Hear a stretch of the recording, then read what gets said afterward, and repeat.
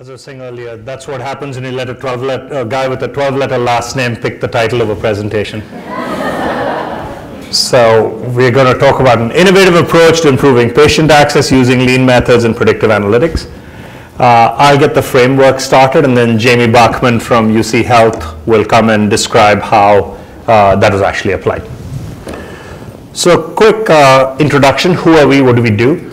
We're a Silicon Valley software company, and our expertise comes from two areas: lean thinking and data science. Prior to starting LeanTaaS 7 years ago, I led McKinsey's lean manufacturing practice in North America, and then in the late 90s created McKinsey's service operations practice, which is the idea of taking lean thinking from manufacturing and supply chain and apply it into service environments, because unlike manufacturing, where a widget is a widget is a widget going through an assembly line, a patient in an encounter with a provider doesn't quite apply one for one. So we applied that thinking. What occurred to us was organizations that do lean do it on the backs of Excel spreadsheets. And at the end of the day, Excel is middle school math. It's add, subtract, multiply, divide, and a few functions to boot. It doesn't quite lend itself to solving the kinds of complex problems. So what are we trying to do? We're trying to increase the effective capacity of the health system. And if you increase the effective capacity, more patients can get seen, and they wait less. Why is that challenging? To do that, you need to do two things. You need to optimize the scheduling to get the demand for services and the supply of capacity to line up. And the second is, you need to have predictive visibility. You need to know what's happening today, tomorrow, next week, not what happened yesterday or last week. And unfortunately, most dashboards, most systems about capacity reporting are backward looking. If you boil it down, the core problem is the following. Health systems have thousands of scarce assets, whether it's operating rooms, infusion chairs, doctors, MRI machines, etc.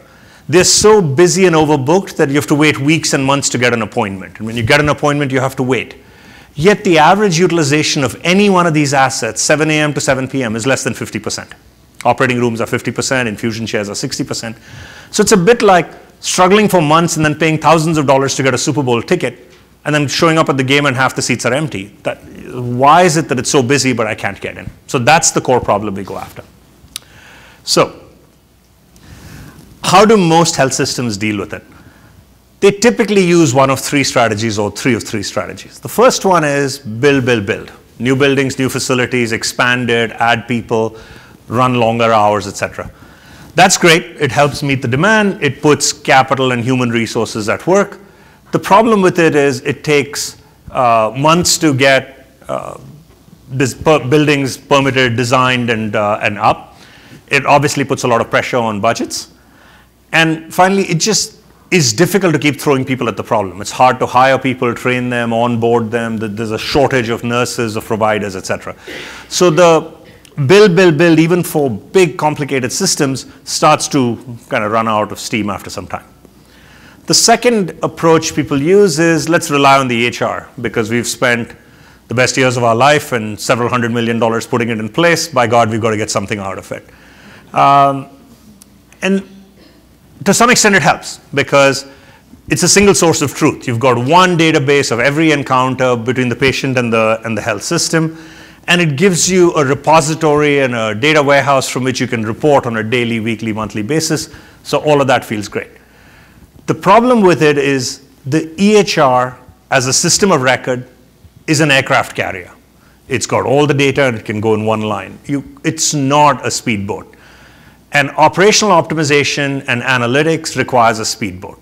So try as you might, you're not going to get the agility and the insight at the level of detail we're talking about, and I'll show you what I mean by that. The core thing, the reason why that happens is twofold. EHRs look backwards, not forwards. They're giving you yesterday's data, last week's data, and there's only so much you can do rear view mirror driving. And the second thing is, they are better equipped at reserving resources, not optimizing them. So it's I'm going to reserve this exam room, I'm going to reserve this infusion chair or this operating room at this time for this patient. So it's a reservation system, it's not an optimization system.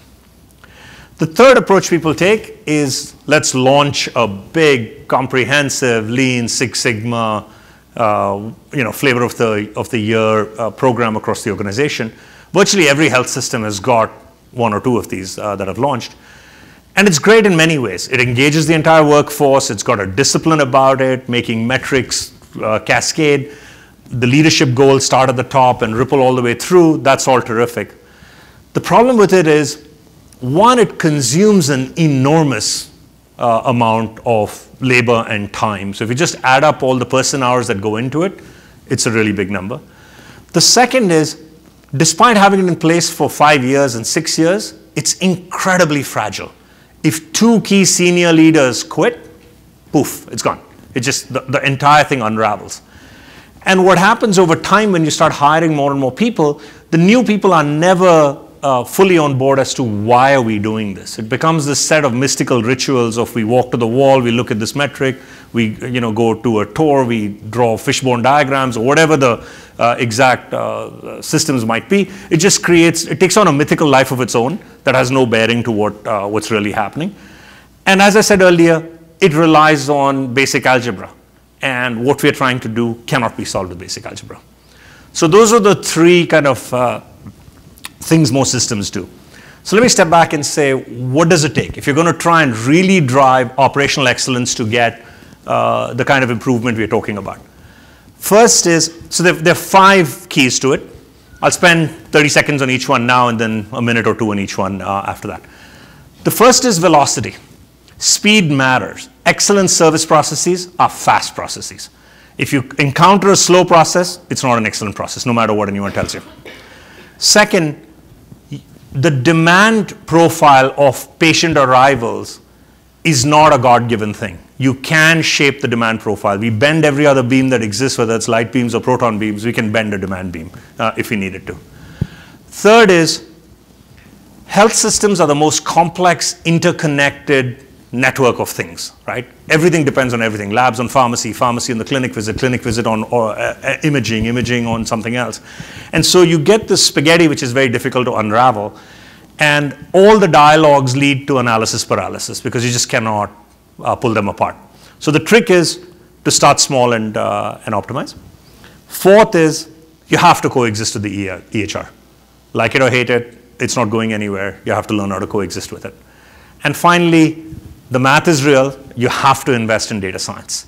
The kind of sort of quantitatively agile doesn't cut it. I'm an engineer, I'm a computer scientist. I thought I knew math. We built a data science team. I now realize I know algebra and arithmetic. They know math. It's a completely different thing, and I'll show you what I mean by that. Okay? So let's take each one in turn. What's fascinating about velocity is service processes are always horribly, horribly efficient. Typically 15% efficient, 20% efficient, compared to manufacturing processes which are 80 and 90% efficient. Why is that? If you look at the elapsed time, let's take a typical clinic visit where they block an hour. If you then said, all right, there was a check-in and they got their vitals done, they were placed in a room, they talked to the provider, they did their wrap-up. Each of those little things took 10, 15 minutes. The value-adding time, meaning a caregiver and a patient connected and engaged, talking, measuring, doing something, is often 10 out of those 60 minutes. The doctor talks to the patient for 2 minutes. The vitals take all of 45 seconds. So 10 out of the 60 minutes is value adding. So 50 out of the 60, the patient is cooling his or her heels waiting for something to happen. So and this is true of any service process. If you think about 30 days to get a bank loan approved, you'd be hard pressed to find 5 hours of work. It's 10 seconds to run an Experian credit check. It's 30 seconds to run a title check on the house. It's 1 hour to walk through the house. You walk through all the line items, you'd be hard pressed to find 4 hours of work out of 30. So the 29.6 days are spent waiting. What this leads to is process improvement looking at the wrong thing. Often process improvement looks at trying to make the act faster. Let's automate it, let's train them, let's get better people. Even if you made the act twice as fast, you'll take the 10 minutes down to 5, the 60 will come down to 55. The leverage is looking at the other piece, right? We're trying to take this gray down by half. So you have to look at what's not adding value, not what is adding value, which is an inverted thing. Second is take this demand curve. Everything in a health system is peaky and volatile. Labs peak at 8 o'clock in the morning, pharmacy peaks in the middle of the day. So you've got all these ups and downs. Inpatient beds peak Tuesday and Wednesday of the week. So whether your horizon is the week, the day, or the hour, there's stuff that's up and down and peaky, right? The thing is, you can bend the demand curve. You don't have to accept it as is. You can forecast it and you can bend it. Following 9/11, I got to lead the team that redesigned Atlanta Airport. You could not change the security processes because the National Guard was running the airport. But what would happen is, it started taking 3 hours to go through security. So people started showing up 4 hours before their flight. It started taking 4 hours to go through security, so people started showing up 5 hours before their flight. This is a race to the bottom that's not going anywhere. You can change the process, and this is what people are doing. So what did you do to change, what did we do to change the demand profile? We put in a simple rule. Someone at the head of the line that looks at your boarding pass and says, if it's more than 2 hours away from flight time, we're not letting you join the line. Too bad. Suddenly, there's no upside to showing up 4 hours before your flight because you know you're going to get to the head of the line, they're going to kick you out, so you might as well show up 2 hours and 10 minutes before your flight. And suddenly, a third of the people who were trapped in the system got taken out, and you could make the process work. So you can shape the demand curve quite clearly. So it's like I just lost this. Yeah. So what you do is you forecast it, and then you start flattening it. Peaky profiles are not your friend, no matter what. Because if you take a peaky profile at rush hour, everyone going home at the same time, that's what creates the mess in the first place. So rather than accept a triangular profile, you have to flatten it. So what does that look like in practice? So Jamie will cover this in greater detail, but infusion treatments, if you thought of the length of the brick like a Tetris game, where long bricks are 8-hour treatments and short bricks are 1-hour treatments, invariably, this is the profile with all the holes in between, which leads to the peak. When you get to the peak, the wait times go through the roof. So what do you need to do? You need to find a way to fit all those bricks in a tight spot. And as appointments come in, you steer them into the right place. So we'll talk about what the mathematical complexity of that is. But once you do this, suddenly, in any given slice, you've got the exact right portfolio of patients in the chair, right? Think about the fact that today a scheduler talks to a patient one-on-one and negotiates an appointment time. That's like you talking to a stockbroker and getting a negotiation on what stock to buy without disclosing to the stockbroker what other stocks you hold. Obviously, the advice is going to be wrong. They need to know what else you hold. Similarly, when a scheduler gives a patient a spot, they need to know what other patients came right before, right during, right after.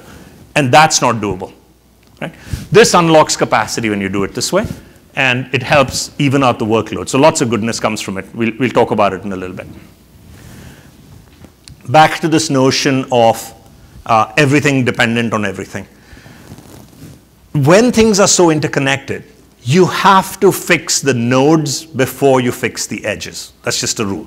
So if you think about UPS with thousands of warehouses around the world, they worry about the warehouse operating productively on time with a high quality pick before they worry about whether the drive fast or slow.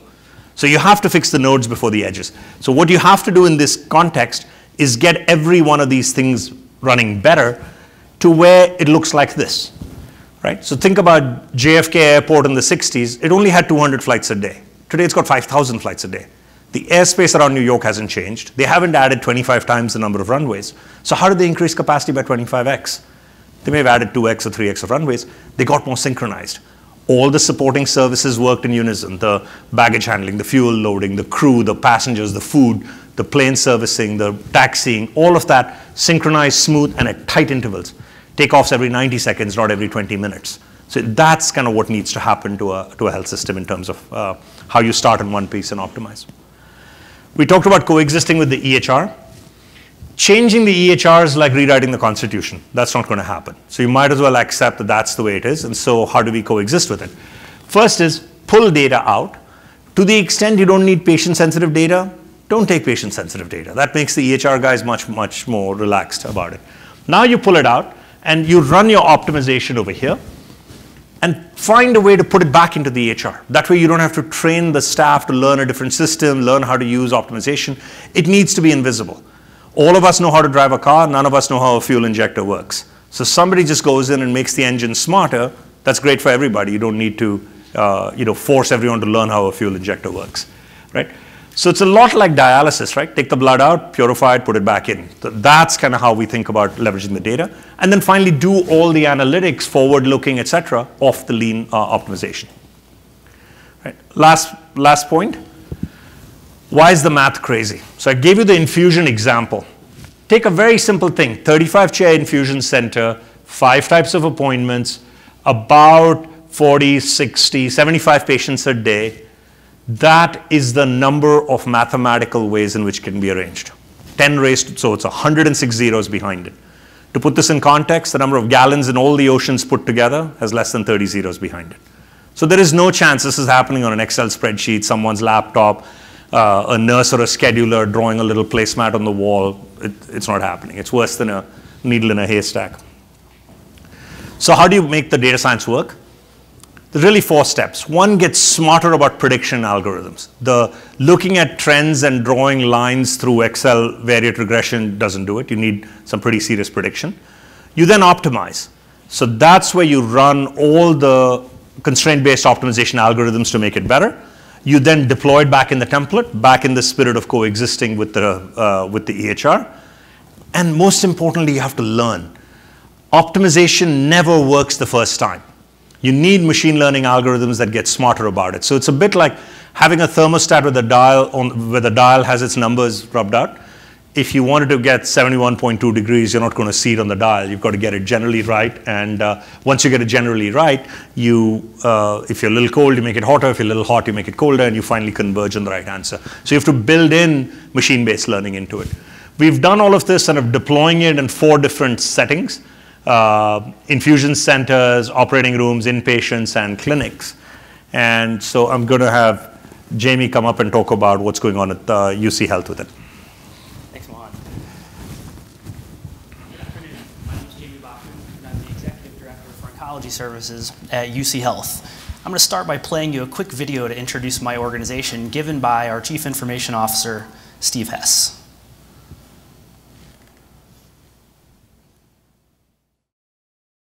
UC Health was formed in 2012 by the University of Colorado Hospital, the state's only academic medical center, Poudre Valley Health System, and Memorial Health System, 2 strong community hospital systems.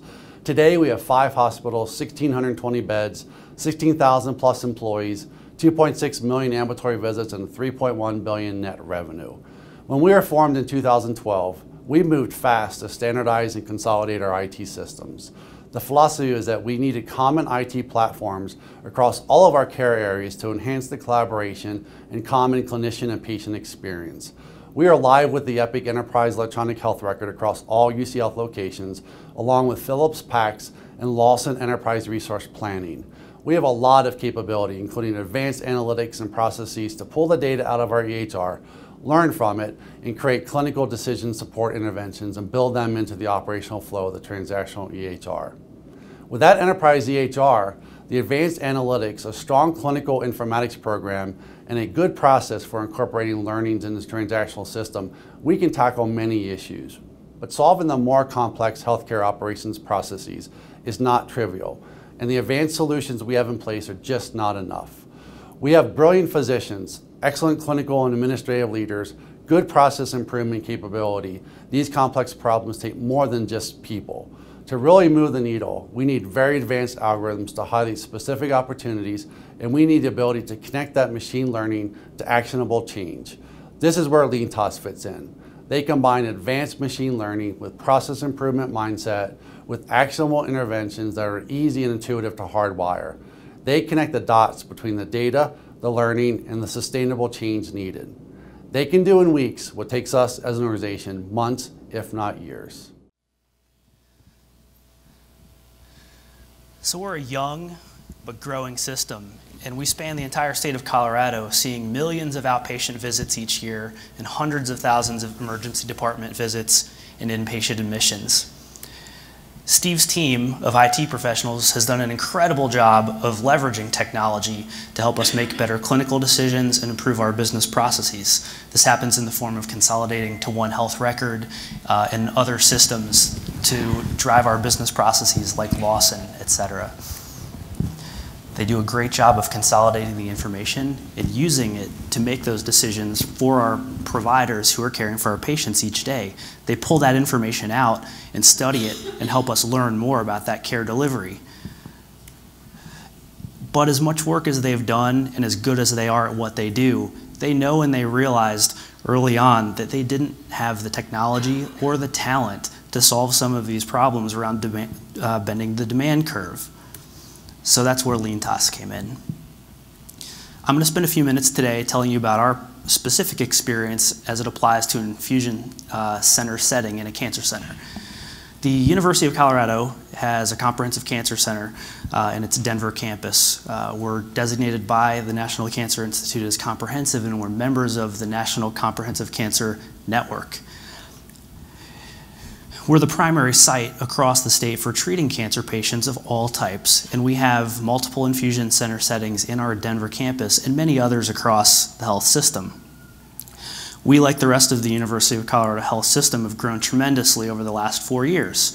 And so we responded with the typical responses that Mohan described. We extended the hours of operations, starting earlier and ending later. We added weekend services, including treatment of chemotherapy 362 days a year. We started to build new facilities and add chairs to places that were already in existence. But the simple fact was that no matter how many times we did that, we struggled to meet our patients' expectations, and that came in the form of extensive wait times and inability to add people on last minute when they had clinical needs. Obviously, that's not what we're trying to do. We need to increase our access and get people in when they need the care into our centers. So what we did was, working with the machine learning and data and analytics provided by LeanTaaS and supported by structured process improvement, we applied it to our setting. We evaluated data points going back a very long time that had to do with duration, complexity, and types of chemotherapy delivery. Based on those evaluations, we understood much better about what other people coming through for similar services would need as it related to time and complexity. The algorithm told us what we needed to know about how our schedules were planned to be versus what they should be planned to be. And so, as Mohan described before, we pulled all of that information outside of the HR, evaluated, and once we knew what it needed to look like, put it back in the form of templates. We layered that with things like daily huddles showing how we performed yesterday and learning from it so that we could do better today, as well as, and probably more importantly, understanding what the rest of the day would look like as we did these daily huddles, predicting when we'd run out of chairs, when we'd reach capacity, so the nurses running these infusion centers could actually respond in advance for things they could expect to happen based on some of that historic information. And this is actually our real data, taking it from that triangle curve that we discussed before and flattening it out into a near trapezoid. Now, the results were actually fairly impressive. We saw our ability to meet the demand through extended capacity grow fairly substantially, peaking out at 85, whereas before it was 73 people per day, where we would actually run out of chairs, again, because we're piecing those Tetris blocks in the right spot at the right time based on people's arrival and departure times in advance on purpose. Now, you might think that this is happening because we squished them in very early or very late, but in fact, we saw the most substantial service performance improvement in the middle of the day, which has classically been the worst time for not just our center, but really any place that's doing this type of thing around the country. All the while, the waiting time of our patients went down by nearly 16%. The staff satisfaction was up. Patients tell us that they enjoy it. So all in all, even with balancing metrics, this is going quite well. So where do we go from here? Well, first and foremost, we're starting a project to take it from these first 34 chairs in our main academic site to all of the infusion centers across the state of Colorado. We'll complete that project sometime in the early summer, and we'll use that to make all of those infusion centers much more efficient and much more effective. But what I'd like to do is actually spend time on a couple of other projects that we're just launching with LeanTaaS around other scarce resources, specifically inpatient beds and our operating rooms. So imagine a patient's journey into, through, and out of a hospital. They come in 4 classic ways: through an outpatient clinic, perhaps through an ED visit that they were brought to by an ambulance, perhaps they had a surgical procedure that was scheduled in advance, or maybe they were transferred from another hospital.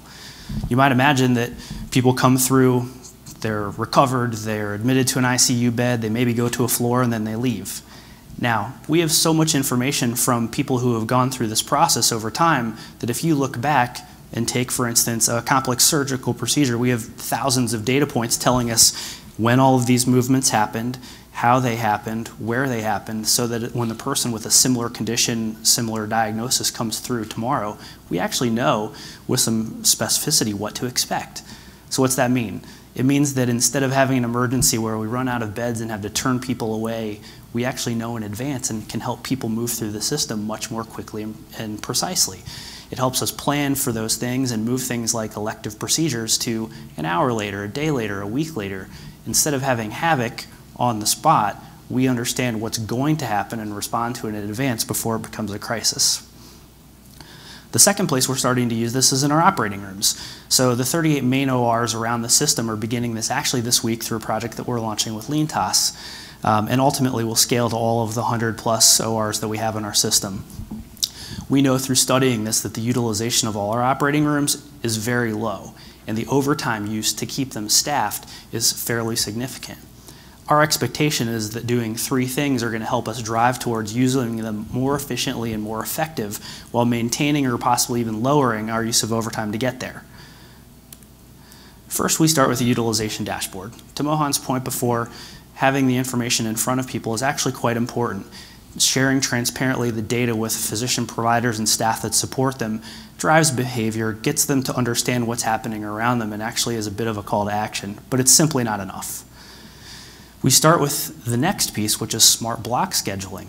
So actually moving the blocks of schedules, which typically in a hospital setting happen, say, on a half-day or a full-day basis, to adjust based on past performance and past utilization.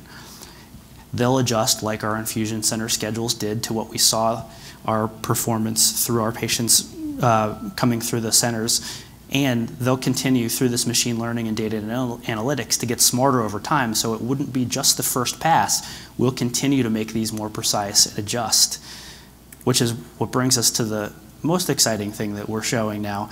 It's called mobile block exchange. If you think about the way that operating room time is managed today, it's the equivalent of buying and selling commodities on the floor of an exchange. Hand up, I can take this, you want to give me that, let's trade operating room space. It doesn't happen very often effectively. People miss times to trade, and it just doesn't give the providers and staff that support them the ability to actually work together. If you're lucky, you might have this happen once or twice. So what we're doing is actually taking an Uber-like approach, matching the supply of an open operating room for whatever reason with the demand of someone who needs it, whether it's for a new schedule or an urgent case, to actually match those up on the fly using this technology so that the physicians can self-manage that. And again, it will continue through this smart block scheduling to learn over time to make it even more effective. I'd like to turn it back to Mohan now, who's going to get into the detail of what that actually looks like. Great. Thanks, Jamie. So let me pick each of the three pieces that Jamie's described and show you what that looks like. UC Health is our launch customer, so this product is now launched and running at UC. We start small and scale up to cover all of the 109 ORs that Jamie talked about. So piece number one, the utilization dashboard. As is very clear, dashboards are necessary, they're not sufficient. You cannot expect your local football team to win the Super Bowl just because you erected a new scoreboard in their stadium. That's not going to do it. So, but at the same time, giving people visibility on a timely basis allows for better decisions. So what we're doing is surgeons will get on their mobile phones on a daily, weekly, monthly basis. Initially weekly, we'll push it to daily at some point. Through their text browser, they can get into it. What they can see is what their utilization was for the immediately preceding day or week. They can look at how they stacked up against other surgeons who had block privileges for the prior week. This creates the right gamification of it because people didn't become surgeons by not being competitive. They are quite competitive in their demeanor, and if they periodically know they are 12th out of 14 on the leaderboard, they will tend to do something about lifting the block utilization. Fourth is To the extent that they want to drill down and say, why is it that my utilization was lower, they can drill down and then start to see whether it was because of late first case starts, whether it was insufficient surgery schedule, whatever the issue was, they can figure this out. So all this is getting pushed to surgeons in a completely unobtrusive way. They don't need to download an app, they're just getting it as a mobile browser thing. Meanwhile, the administration is equivalently getting pushed on a daily, weekly basis how the overall service line did, or how the overall operating set of operating theaters did, who each block owner, how they performed, where the first cases are going late, all of that sort of stuff they can take care of. So that part is the visibility part. Module 2 that Jamie described was smart block schedules.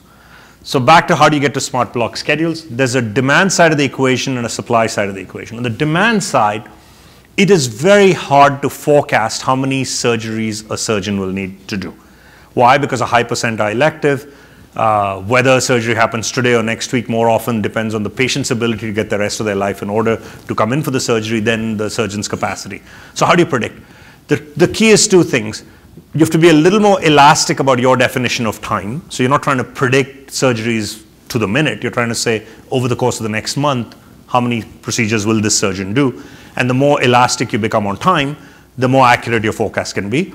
Second, you have to abstract away the forecast. You cannot say how many elbow surgeries will they do. Well, that'll depend on how many people break their elbows over the next month. There's no real way of predicting that. What you can do is abstract all the procedures that a particular surgeon does into duration buckets. 1 hour procedures, 2 hour procedures, 3 hour procedures, 4 hour procedures, and be able to say, looking at it, we predict they will need 15 1 hour procedures, 22 hours, and 40 4 hour procedures over the course of the next month. Armed with that, you can have a very good forecast of what happens. On the supply side of blocks, you've got the current block schedule, blocks that are underutilized that you're going to take away from surgeons, as well as blocks that are voluntarily released. Now you make the supply-demand match with math by anchoring it in what surgeons would prefer in terms of some surgeons operate on Mondays, do rounds on Tuesdays. You have to factor all of that into account because trying to change a lead surgeon's schedule through the course of the week is also a difficult thing to do. And you've got to figure out which surgeons are deserving of more time and which surgeons are deserving of less time.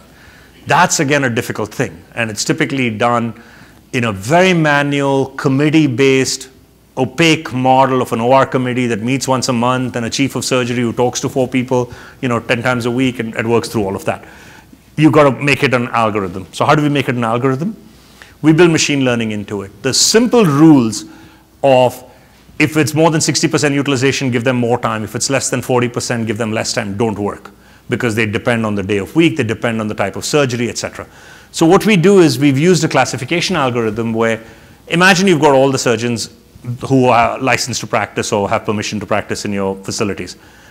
You define a set of rules, and the rules can vary by health system. So this health, Colorado in particular, says, all right, if the surgeon's growing at a very high rate, let's make sure we give them more block. Green means candidate for more blocks. If they're using a lot of block time and they use a lot of overtime, give them more blocks. If they happen to be senior chair of the department, give them more blocks. And conversely, if they're not using it well, give them less blocks. So when you come up with these rules, turns out only a small subset of your surgeon population will fit very clearly, black or white, against these rules, which is great. You classify them that way. And then you use machine learning, which says, now that I've nailed down this small subset, let me look at the rest of them. And since they don't qualify against one of the rules, let me see who they most resemble, kind of most like. This classification of algorithms is a lot like when you rent a movie on Netflix. It says, you may also like. It's quite sophisticated. It shows you 5 choices. You probably will like 2 of those 5. So it's got a 40–50% accuracy, and it gets better over time. So then you classify the remaining. And you're able to then get pretty fine-grained. Initially, with a seed set of 38, we couldn't classify 17. When we ran it through the second round, we could classify all of them and, in fact, get fine-grained about A's and A minuses, B and B pluses. How is this used? The administrators decide who gets more time and less time.